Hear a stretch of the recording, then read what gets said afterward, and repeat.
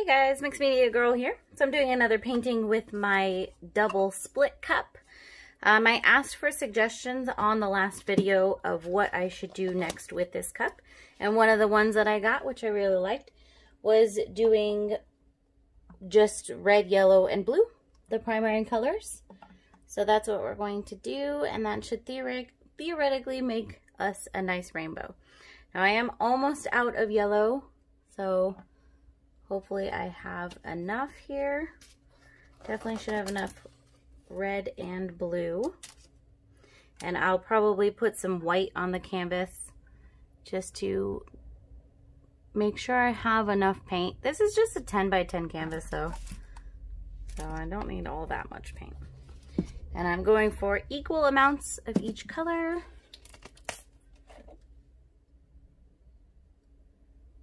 All right.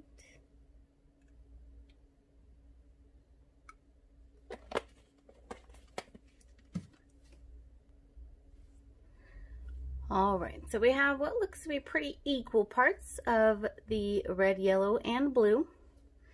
And I'm gonna go ahead and just put some white down in the middle of the canvas, which will also help us get some more colors.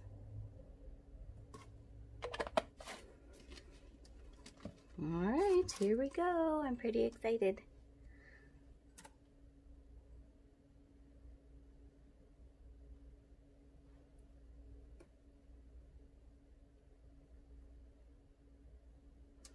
Now it's kind of funny because the goal of this cup is to keep them separate, which you can see that it is actually doing a really great job of that. If we put these all in one cup like we normally would, they would have mixed so much more. So we might actually, if you were going for a rainbow, you wouldn't want to use the split cup. All right, but they should mix a bit as I tilt. So that will be cool. But this is going to be a very bright primary colored painting, it looks like.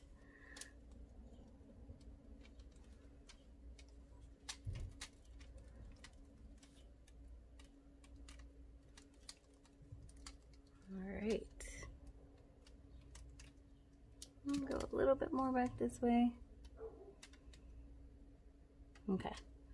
Well, that was definitely an interesting experiment to see what happens if you put literally just one color in each of the spots, and they stay quite separate, it looks like. The next one that I'm going to be doing is I'm going to do some white in the middle and then warm colors on one side and cool colors on the other side, which I think will be amazing.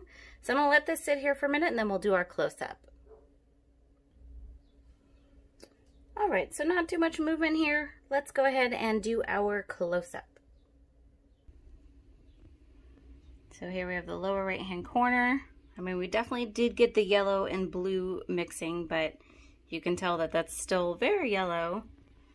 Up here where you have the red, which did get a little bit of the red and the blue mixing as well, making some kind of purplish red up there.